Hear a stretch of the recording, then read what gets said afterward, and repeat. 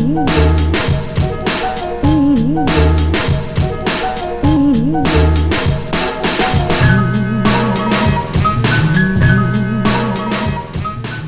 watching Cover to Cover, our guide to the Sikh and Punjabi books that you need to read. This week we're introducing Sikh Leadership by Joginder Singh. This book was published in 1999 by the Guru Nanak Dev University, Amritsar, where the author was based in the history department. The edition that we're looking at is hardbound. Sikh Leadership is a work that looks at some of the leaders of the Sikh community in the early part of the 20th century. These include such luminaries and leading figures from the Singh Sabha Lair, Chief Khalsa Diwan, Shromani Gurdwara Prabandhak Committee, and of course the Shromani Akali Dal Sikh political party. As well as this, it looks at other personalities, whether they were sants or babas or leading figures in other political movements who were Sikh.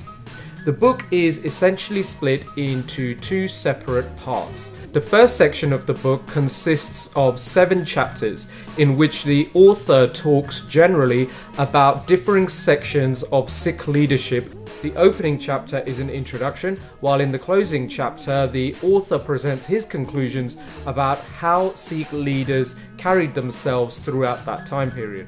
The second section of the book consists of around 220 pages of monographs of differing Sikh personalities who fit within that overall title of being Sikh Leadership. Each of these biographical accounts briefly details who the person was, how they rose up into power, and what it was that they achieved throughout their lifetime. The book begins with a preface written by the author himself, including some acknowledgements, and has a comprehensive index, as one would expect, at the closing of the book. Each of the 7 chapters in the first section of the book closes with relevant and appropriate footnotes. In reality, what you're getting with Sikh Leadership by Joginder Singh is 2 books in one.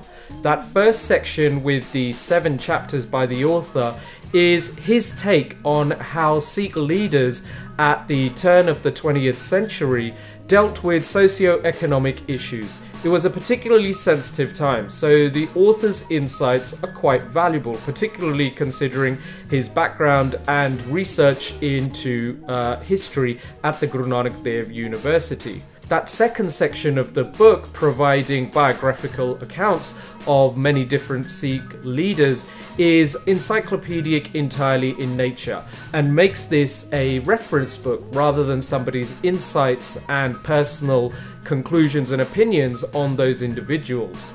That makes this a book definitely worth having on your bookcase and easy at reach to hand if you're somebody who writes about Punjab or Sikh history in recent times. I would guess that most of the individual personalities who feature in this work are not household names amongst Sikhs or Punjabis themselves. Whilst academics might be familiar with them, it is still useful to have brief biographical data about them. This is certainly a work that requires you to have an interest in the subject matter in order to own it. It's not coffee table material.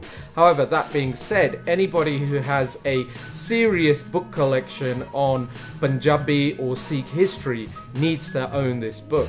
It's the kind of book I would like to see in every Gurdwara library around the world so that people can get access to who different individuals are.